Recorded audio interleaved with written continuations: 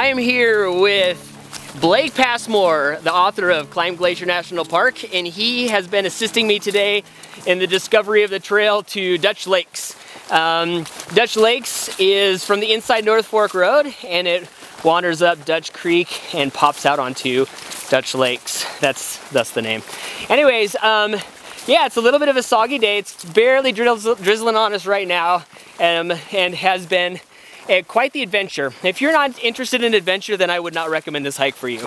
It's a really cool trail though. It's not the easiest to find all the time, but for the most part, I don't think you'd get lost if you pay attention. But it starts out in kind of a fire area, and so it's, for the most part, it's open, and you're looking south on Camas Ridge, and then you're looking to your north, looking at Dutch Ridge, and that's the drainage that you walk up. And so as you head up there more and more, you kind of get where it starts to go between the burned areas and forested areas, which is pretty typical for this side of the park. And you'll end up crossing your first creek, and depending upon the season will depend upon how deep it is, but I think any season you probably will have to either just walk right through it and get wet shoes, or go ahead and do the whole creek shoe thing. But yeah, you keep working your way up, and as you're going up into this drainage, first of all, it gains a little bit more elevation than you might just think looking at the map. You end up doing about 2,000 or so. Yeah, about 2,000 vertical on the day. And but as you go, it starts to get into more of that damper forest as you start to gain some elevation. And get ready for a total of 4 creek crossings, and one of them is kind of interesting because it looks like Dutch Creek got a little bit rerouted, and it got rerouted onto the trail. So the trail is basically a creek bed, and this is part of the trip where route finding is important. Be looking, as always, in route finding for a little flashing and also old cut logs, because that will definitely help you in this situation, because the trail goes down to the creek and then disappears.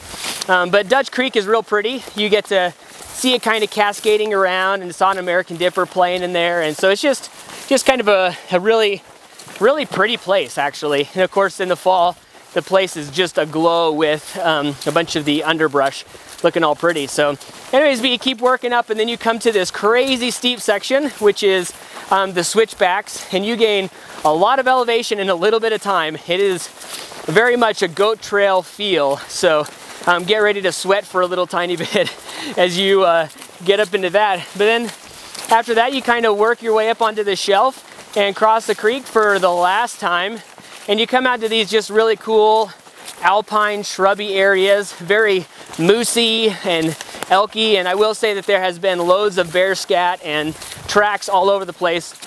Although, of course, I say this and I end up seeing stuff usually later on, but at this point we haven't seen anything really bigger than a grouse. We've seen a few grouse today. Anyways, so yeah, but then you bust out onto the lake, and it's just a really cool lake. You can see, if you're familiar with the Peak Longfellow, there's Paul Bunyan's cabin, and that looks just really sweet. And Mr. Climb Glacier National Park was looking at that very lustfully. He wanted to go walk up to it. And anyways, but yeah, the lake is real pretty. Kind of a funny little side note, I think when they were making the sign, somebody messed up, so they just flipped it over and started doing it right on the other side. And it's actually kind of funny that there was actually a trail sign there that told you how many meters the lake was at. Anyway, all that being said, crazy hike. Like it's definitely overgrown a lot of places. So you're kind of swimming through some stuff and kind of feeling out the trail with your feet. Definitely, there's probably going to be downfall no matter what time of year you do it. Earlier season, going to be muddy. So I know I'm really selling it. It's actually a really cool hike, and I really enjoyed it, even with the rain and all that kind of stuff. But you definitely have to put your adventure pants on and go kill it. So anyways, that's Dutch Lakes, and this is the crazy North Fork of Glacier National Park.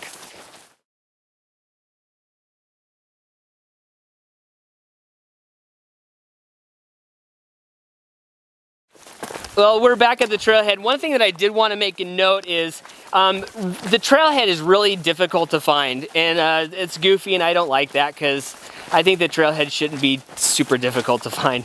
Anyways, what you want to do is you want to go on from the inside North Fork Road where Dutch Creek is just north of that, right where there's a bend in the road, and you'll see a couple of really big cottonwoods. And you know, once again, I always say if you have a GPS, use it if you have some topo software, because all that stuff really helps out. I'll try and put a waypoint at the bottom of my blog entry for this so you can kind of have an idea. It's not super difficult, but you definitely, you know, just something to have so you can find out where in the heck I start walking.